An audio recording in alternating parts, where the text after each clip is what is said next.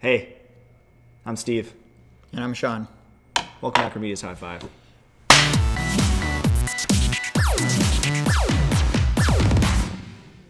So, Steve, what are we going to talk about today? I think we're going to talk about hacking. Hacking? Yes, internet hacking specifically. Internet hacking, not Yes. like through books or something? Or No, and not with a machete or anything like that not either. hacking people up and No. burying their bodies in your No, backyard? and not hacky sacking as Jason thought it was. Oh, okay. So, no, specifically hacking websites. These notes are no good then. No, you can go ahead and delete that part, or sorry, erase it. This is not digitized. We couldn't afford that. So, why don't you kind of start us off a little bit with, what is hacking? How does one get hacked? Okay, well, I'll give a little bit of an overview because there's sort of two basic ways that your website can get hacked. Is one, which is what actually would be more referred to as traditional hacking, is there's actually a flaw in the way your site works that allows people to access it when they shouldn't. There's some sort of bug in the software, and it lets people get it in min, or it lets them change your data. It lets them get in there through an intrinsic flaw in the way everything is set up. The other way is someone just basically guesses your password, which isn't so much hacking, but we'll cover it under here because it's a way that someone you don't want to can get access to your site. So I wanted to give a general overview that those are two basic ways that people can hack your site. Got it.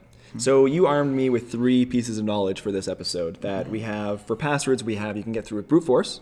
We can get through social engineering and through phishing. Yes. Not traditional phishing, not with a rod, No. but through internet phishing. Yes, technically phishing with a PH. Yes, you wrote it with an F, so I was a little I know. confused. I got excited. Okay, so why don't you start with brute force? So brute force is just trying many passwords as fast as you can, just guessing 1111, 1112, 1113. Like it's not quite like that. Usually they have a list of sort of common passwords they use, but you just try as many of them as fast as you can to try to guess the right one. You don't have a particular strategy. I mean, you're using a big list of probably 100,000 common passwords that has been put together, and you just hit them as fast as possible. It's not that effective necessarily, although it will get common passwords. If you have ones that are right on the top of that list. If your password is password, if your password is secret, if your password is 12345, you will probably get hacked that way. Usually that's mitigated by you just limit the number of password attempts that are available, and you block someone who tries to... Trying to log in 1,000 times is never legitimate. Trying to log in 5 times is maybe legitimate. So that's a fairly easy way to negate that one, but that doesn't always get done. So about debit cards.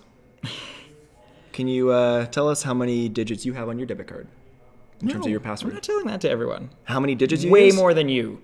Okay. So if I use 4 digits and my password happens to be 1234, yours is a little bit more complex than that? Yes, although complexity of a length is better than complexity of the password, like picking 7483 is not really that much of a better password. But length, that also applies online, is it not? Rather than more of a complex digit or sign or something like that? Yeah, it's been a really big thing lately, or not even lately, in the last 10 years to say, oh, use numbers, use uppercase, lowercase, use symbols. That doesn't help that much. It helps a bit. Having a longer password is much more important than having a really complicated 6-digit password is shittier than a simple 8-digit password. Adding a few more digits makes your password way more complicated, as long as it's not one of like a simple word. But if you just put 3 words together, way better password than 8 confusing characters. And no one can remember $_, capital T4, it doesn't mean anything. But if you have a sentence that you can remember, or 3 or 4 random words, way more secure, way easier to remember. The whole using extra characters thing is, I guess, comes from a time when you were limited to maybe 10 characters for your password because of really old systems. This is 10, 20 years ago. So question, why is it that, a lot of sites nowadays, when you go and you create an account, why don't they just let you have longer passwords rather than requiring you to have capitalizations and symbols and all of that? I don't know, to be perfectly honest. It's getting that way a bit better. Is that usually, honestly, they'll say please have at least 6 digits, and actually the password thing will let you use a 120 character password.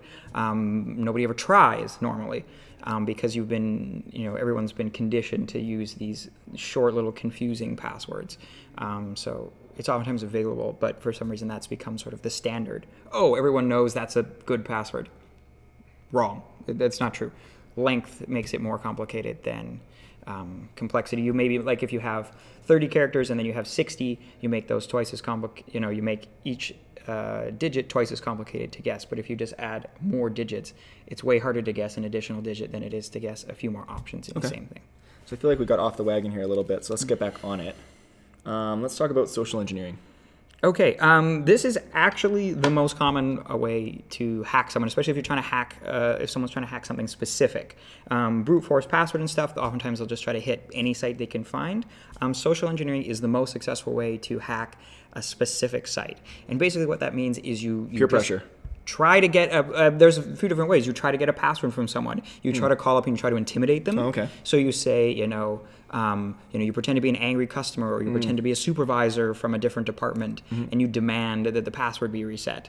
And people will panic and reset the password for you. Yeah. Or you call in and you pretend to be a very confused customer and you just need help, and people are really into helping you. Usually that's their job. They're a customer service person. Their job is to help you.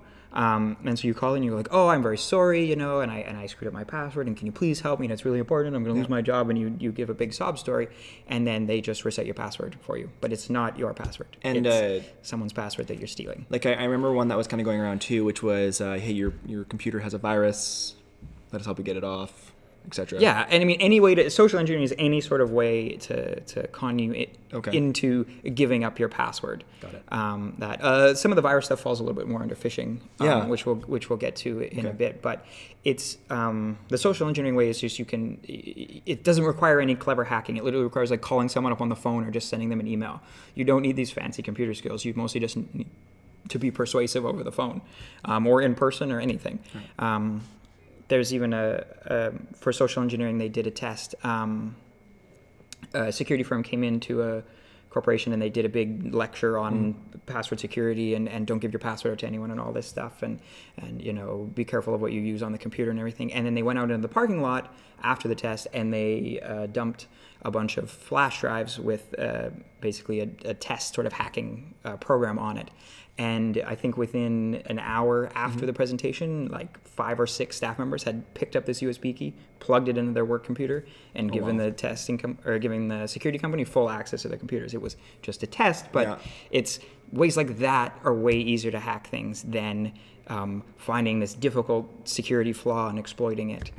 You just can dupe someone into stuff really easily. So the last one being phishing, from what I understand with that is it's some way in which, you're given maybe a link that's maybe a false link to something like, it's, if going to a Royal Bank as an example, you're giving maybe like a Royal Bank and it's a long URL that maybe has something wrong with it, or it's a website that's to look like another site. What else? Yeah, I mean, it'll be exactly that. It's to try to get you to put in your information in a site that you believe is legitimate, and it isn't actually. And so banks and PayPal are very common targets of that. You've probably all gotten an email that says, "Oh, PayPal, log in here to like confirm your account information or something."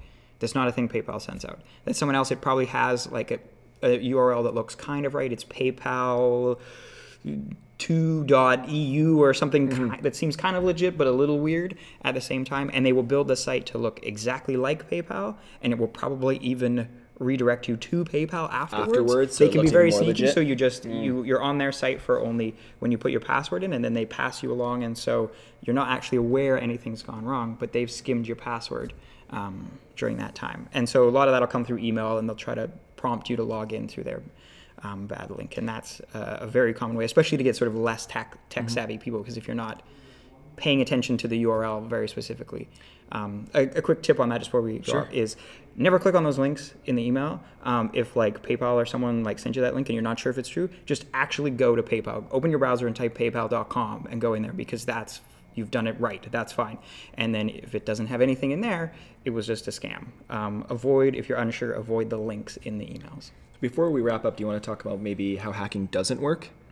Yeah. So it's like, it's not exactly like if you have, there's a breach in the database, We got a keyboard here. I'm on one side, you're on the other. We're counter-hacking the hacker. Yeah, we're just going to hack as fast as we can to out-hack the hacker. Yeah, zeros and ones. None of Matrix that is is true. coming down. Yeah. You're not even really going to see like a hack in progress or something like that. You might see hacking attempts in progress. It's not something that you counter by typing really fast. Most of the time you counter it with automated tools set up ahead of time. And you can't, there's this sort of myth too that like anything can be hacked. That's not really true. Anything could have a security flaw in it that could be discovered. That doesn't mean it does or that anyone knows about it. You couldn't just point at one website and be like, hack that website. You could try some standard ways of hacking it, but it might not work. If you keep your site up to date, you know, you've done sort of what you can, and you are as immune to hacking as anyone else is. So, you know, we merely scratched the surface on hacking today. You know, we'll probably have to talk about that later. But for what we have today, do you want to maybe give a summary, a too long didn't read of what we talked about? Yeah, 2 ways of hacking, guessing your password and actually exposing a security flaw. And just have long passwords. That's real simple. Cool. Well, you know, if what we talked about today, guys, was interesting at all, please subscribe to our channel. We're looking for more subscribers. We're at like 50 or so. We could use a few more. And if you have a question or you want to make a comment, please do so below. Anything you want to add? Follow us on Facebook and read our blog at acromedia.com. Cool. Signing out.